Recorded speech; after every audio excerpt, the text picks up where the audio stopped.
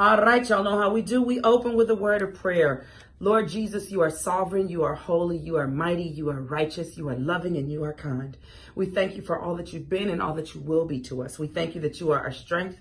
We thank you, Lord Jesus, that you give us the victory, that you heal us, that you restore us, God. You give us power to walk through any situation, knowing that you are with us, God, and we have the host of heaven on our side. We have no reason to fear, doubt, or worry, Lord God, because even in the lowest times, God, you are there. Where it says, yea, though I walk through the valley of the shadow of death, I will fear no evil, no fear, just faith. Right now, in the mighty name of Jesus, I thank you for everybody under the sound of my voice. God, be with us, strengthen us, give us courage, God.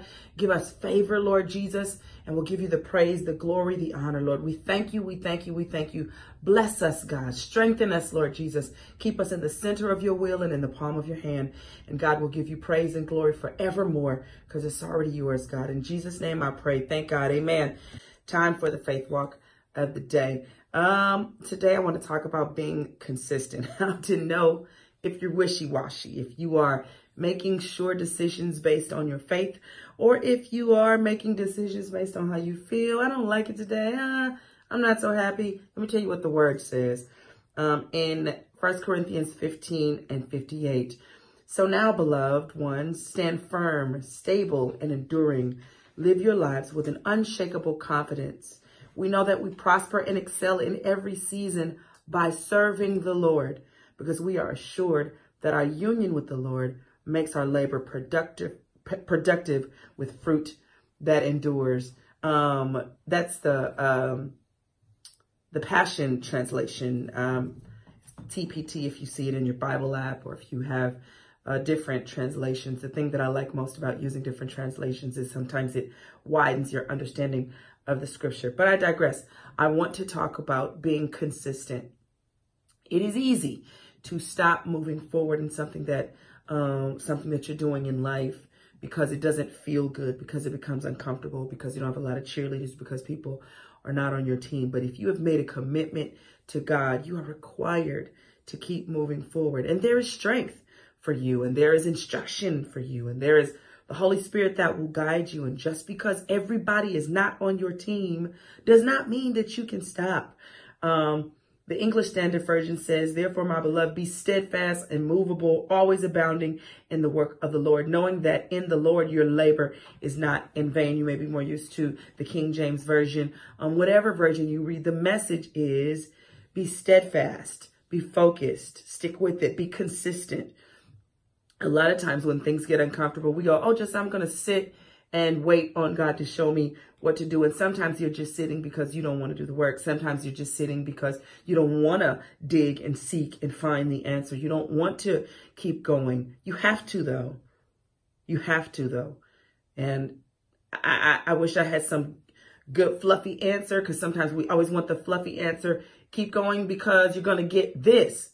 Sometimes what you're doing, that's what you're going to get. You're going to get the benefit of what you're doing. It doesn't mean that you're going to have people cheering you on all the time. Everybody's not going to have pom-poms when you do what you do. We have to be a little more realistic and a little more grounded in our thinking as it relates to working for the Lord. The Bible talks about the times that we have to go through and deal with things. God is our reward, and knowing that we're honoring him, and knowing that the presence of God is with us, and knowing that we have the peace of God, and knowing that he will guide us, and knowing that he will direct us, because we can't keep our walk with Christ. We can't treat it like a genie in the bottle. I'm doing this because I'm going to get a new car. I'm going to do this because my bills are paid. I'm going to do, faith doesn't work like that, And the more we are more grounded and realistic and being consistent in our faith, whether there's somebody on the side with pom-poms or you're working because you really just love God, I want you to understand that we can't afford to be wishy-washy, not in this day and time. Times are too crazy. I want to be consistent with God. I want to be consistent in my work, consistent in my prayer time, consistent in my focus, consistent in serving him in whatever capacity I'm serving, bypassing my feelings and my emotions. I'm sad today. Somebody offended me today. And, I don't have no friends. Nobody called me. I didn't get invited to the event. So what? My eyes are stayed on Jesus. My focus is on him and not the things around me, because they will change and God will not. So if God won't change, then I'll do my best to pray for God to give me the strength not to change. I understand we can't do it in our own strength, but through God's strength, we absolutely can.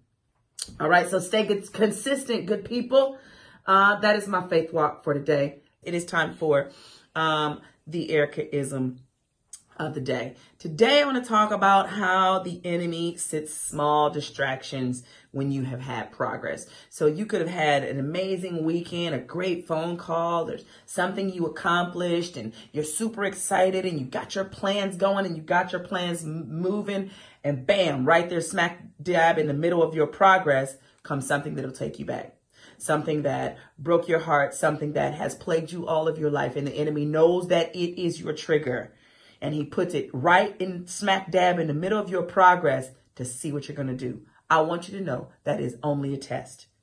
It is a test to see if you're really delivered, if you're really over it, if you're really giving it to God, if you've really surrendered that thing. I don't care if it's starting a new business or going to college or making a decision to start working out. And then the thing that tempts you the most, the enemy will always bring it to you just when you start moving forward. Pass the test is my word for you today. Don't be distracted. Pass the test and recognize sometimes it's the most random things. The phone call will be random. The email will be random. Like, where did this come from? Why is it coming right now? I thought I was over this. I thought I wasn't dealing with this anymore. I'm stronger than this. Yes, you are stronger than this. Do not be distracted by the trigger, by the test, by the distraction that the enemy is trying to place in your life right now. I don't know who I'm talking to, but I know this is for somebody. You know why? Because the enemy don't have a bunch of new tricks. He keeps doing the same things over and over and over, telling you you can't, telling you that you don't have what you need to get it done, telling you that nobody's on your side. You know, he wants to discourage us. He wants to keep us offended. He wants to keep us insecure about what we have. He don't got no new tricks. He keep doing the same thing. Make you second guess God. He doesn't tell you to stop. He'll just go, oh, do you really want to do it now? He can't stop your progress, but he'll put a pause in that bad boy. And then you won't move forward. And then God is going, oh, they didn't pass the test. And the enemy is giggling and laughing. Come on. Don't let him win. Pass the test. Keep going. Don't be distracted. It is only a test. It's only a distraction. Keep moving forward. You're doing good. Don't let nobody hinder you. Don't stop running the race. Don't stop moving forward. You may have messed up, slipped a little bit, get up, brush the dust off, and keep going. Don't stop just because you messed up. Or if you haven't messed up, don't let the enemy keep whispering. You better rebuke that booger and tell him to get out of your life. Hate the devil. He sucks. He's always trying to jack us up. But you have the power over him. Not with him, over him. You can command him to go. Resist the enemy. Submit to God. Resist the enemy and he will flee, is what the word says. All right. I want to encourage somebody today. Don't fall for the okie doke. Don't fall for it. Don't respond to that text. Don't pick up the phone. Don't respond back with an evil message because they sent you an email that made you mad. Respond nicely. Thank you so much for your email. Be kind. All right. Pass the test. That is my Ericaism for you today. Love you and I mean it.